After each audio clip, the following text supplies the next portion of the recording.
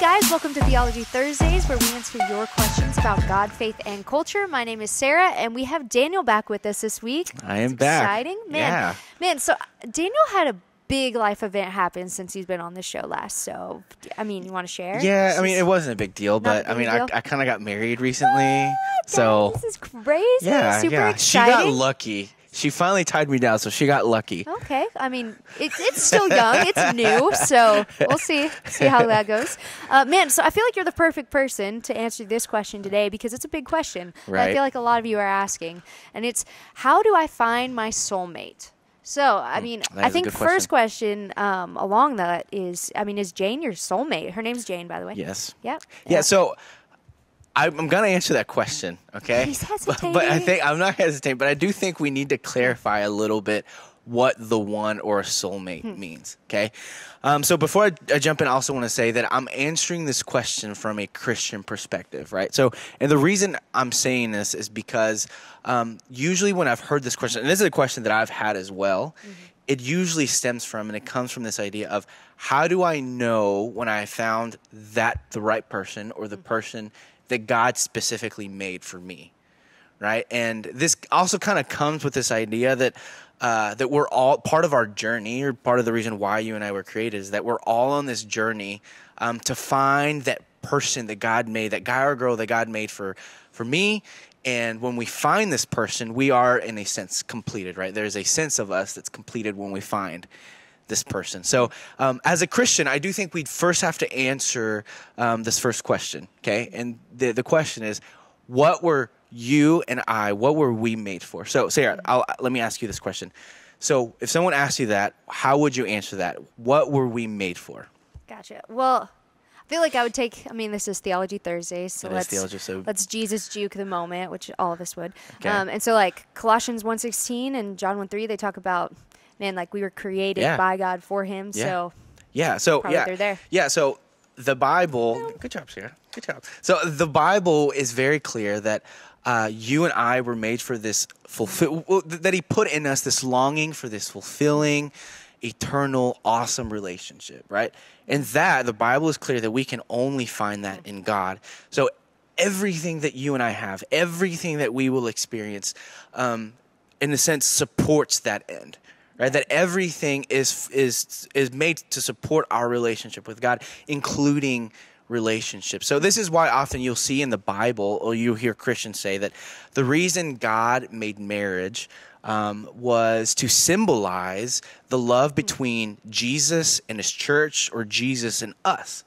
Right. So, and if you want to know more about this, you can actually go to Ephesians chapter 5, and you'll hear about this. So that's where you can find that. Yeah, so honestly, that's a great place to look. And I feel like that's something, so my husband's name is Gary, and that's something we talked about before, like really understanding that like our relationship wasn't as much for us as it was to reflect who Christ is and really what he's done for us. Yeah, so, and honestly, that's why I think this whole idea of soulmate, or the one, can be both dangerous but also paralyzing for some people, because it completely misses the mark and it twists the reason why you and I were created and made.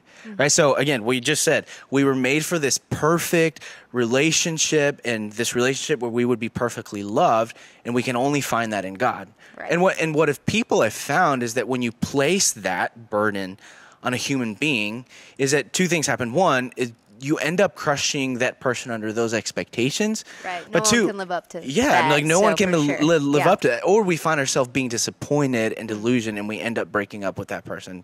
And I made that stupid mistake a lot in high school. But another thing that I often say about this, and I get a lot of trouble joking around about this, is when you think about the idea of the one or soulmate, it really doesn't make sense. And it's because if you think about it, it hinges on the idea that I have to find, we have to find and marry the right person.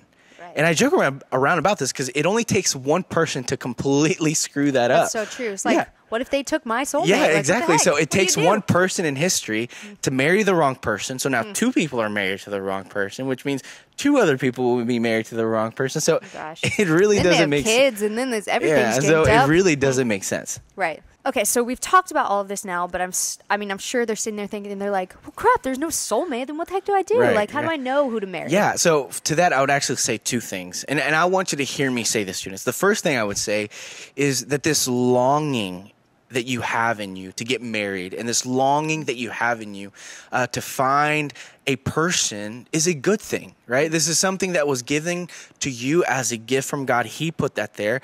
And it was given to you as a gift for two reasons. One, it's an awesome thing to be able to find someone who's your best friend and that you get to spend the rest of your life with, right? But another reason why it's a gift is because, like we said earlier, we get to show and we get to symbolize when we're married the love between Jesus and his church.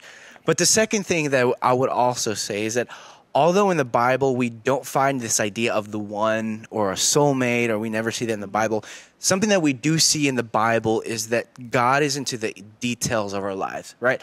So much so that what we do find in the Bible is it says that he knows when we lay down, right? He knows when we stand up. He knows how many hairs are on our head. Which is crazy. Yeah, that is crazy. So wow, this is fitting, guys. My husband's calling. Oh, there you go. Here. Sorry, Gary. Yeah, well, but he can wait. He can wait. But he also really cares about who we get to marry. Right. And so I would say that when I found Jane, and now that we're married, I wouldn't say that her and I were made specifically for each other, but that God knew what I needed, what kind of person I needed, and he knew what kind of person she needed, and he led us to each other.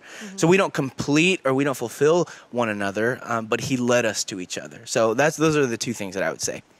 Cool. So hope that gives a lot of clarity, but I think big question that they're now all asking, not the soulmate thing, because you crushed that. Right. So is she the one? Is she the one? I would say yes. It's still because she's watching, I'm sure. So I would say she's the one only to the extent that we're married, right? So something I've also heard is that, so when we got to face one another in front of all these people at our wedding, and we committed to one another saying, hey, we're going to spend the rest of our life doing life with each other no matter what happens.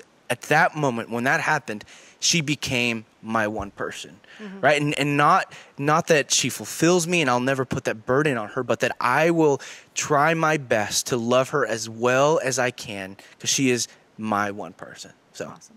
That's super sweet. I'm sure everyone's just awing right now. Like, how so sweet. Man, well, thank you so much, guys. I hope that gives you a lot of clarity. Remember to like this video, subscribe to our channel so you get updates on new videos, and, man, leave your comments below for new questions, and we'll answer them. So, guys, thanks so much. We'll see you next week.